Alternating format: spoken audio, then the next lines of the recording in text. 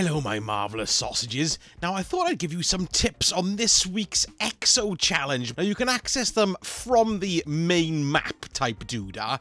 Now, one thing you need to think of before you actually pile on in, once you complete it, you'll get a powerful reward. However, there is a way to get a pinnacle reward, just in case you're not too sure. Go and see Varix and have a look in the sabotage section of his screen.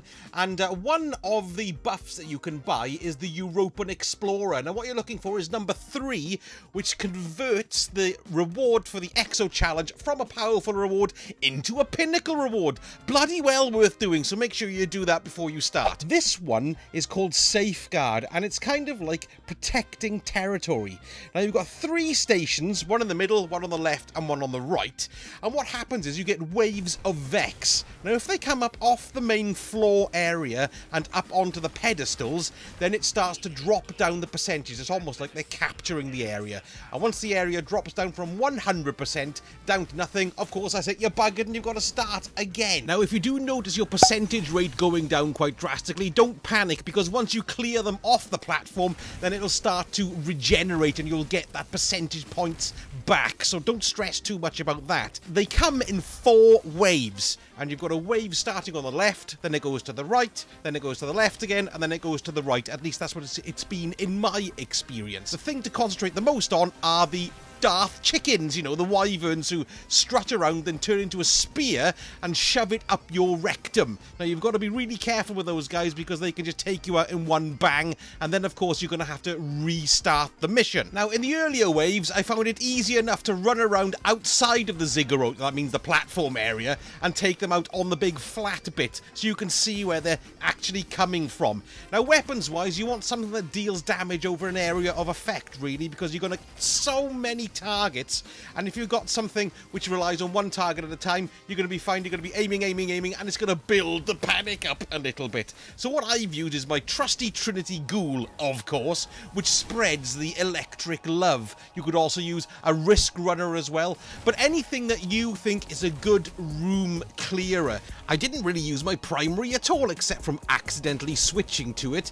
As for a heavy weapon, I used my Falling Guillotine, because that's essential for chopping the legs off the Darth sodding chickens. As for supers, you can see I've got my arc on here, which is probably not a very good choice. The roaming arc might be a bit better, but personally, if you're going to use one, I'd recommend stasis, because you're going to be able to freeze your targets on the spot and take them out and alleviate the slight panic that you'll be feeling. Now, if you do feel that you're being overwhelmed and you can see your percentage dropping, remember you can shoot one of the floating Vex cubes in the sky, and what that effectively does is electrifies them and freezes them to the spot, so then you can administer kickings while they quiver and shit their pants. Now, the latter of the waves, when it gets to the 3rd and the 4th wave, does seem to be a little bit more overwhelming, so I found that shooting from the ziggurat was the best place to be, because you could afford yourself some cover and take pot shots at them. The Darth chickens really run up very, very quickly, and you'll find them standing on the platform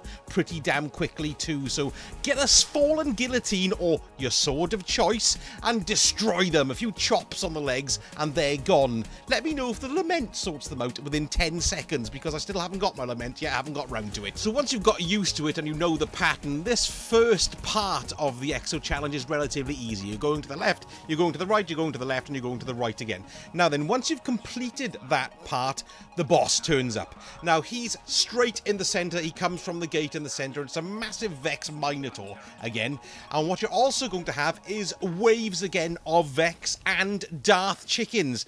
Now, the same mechanic is going to apply, except they're going to be advancing from the entirety of the map, so each of your platforms could be invaded, so you've got to keep on your toes for this one.